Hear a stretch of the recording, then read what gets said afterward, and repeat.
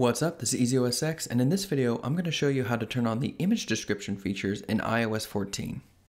Starting in iOS 14, Apple added a brand new accessibility feature called image descriptions.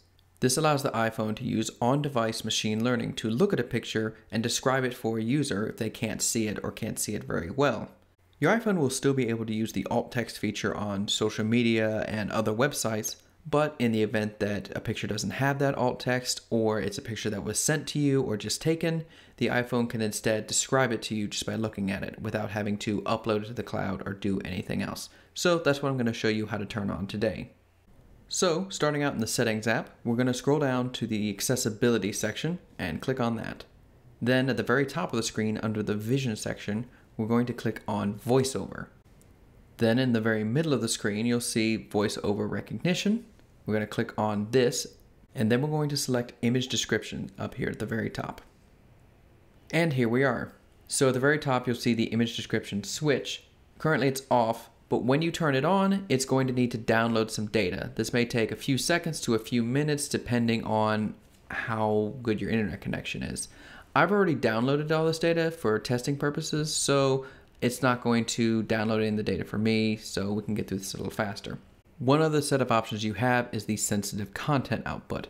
So if, for example, someone sends you a picture that you may not necessarily want to be read aloud in its description, then you can set a warning. The default is speak. It'll warn you that the picture may have sensitive content, or you can have it just play a little jingle or a little sound. Or you can have it do nothing if you're not worried about that, and it'll just describe the picture with no warning.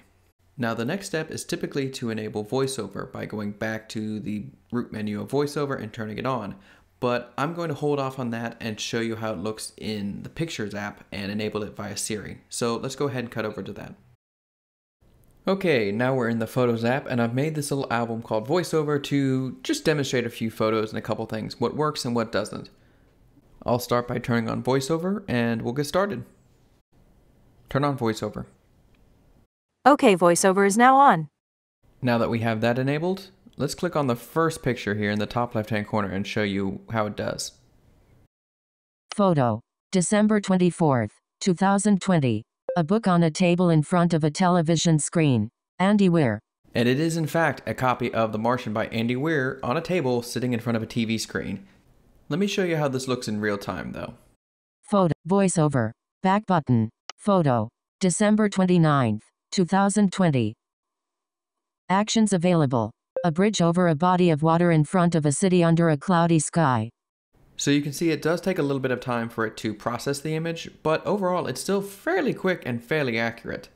That's not to say that this is 100% perfect though, so if I back out of this, now take a look at the picture in the top right corner. This is a series of lights strung up in a cone to look like a Christmas tree, and when I click on it...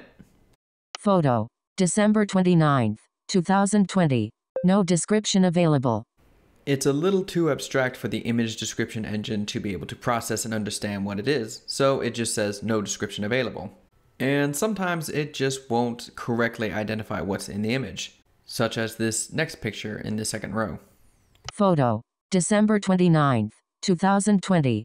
A group of people standing on a stage in front of a castle. So yeah, not quite that accurate either. But this does seem to be the exception rather than the rule. A lot of these are pretty accurate, and it's pretty impressive that they can do it all on device. Now there are two more things I want to demonstrate. First, that this works on video as well as photos, and that the description can change whether it's a small picture or a bigger picture. So for example, I'm going to click on this slow motion video of a fire pit. Slow motion video. January 29th. A fire burning in a metal pot. And here's how it looks when I enlarge the video. VoiceOver. Slow motion video. Actions available. A fire burning in a round container. Round container versus metal pot, but pretty much the same thing. But with that, that's how you enable image descriptions in iOS 14. Thank you all so much for watching. If the video helped you out, give it a like. It really helps the channel. And if you want more Mac and iOS tips, tricks, and advice, you can subscribe to the channel. You can also check us out on the website, easyosx.net, as well as on social media. Thank you all so much for watching. Catch you next time.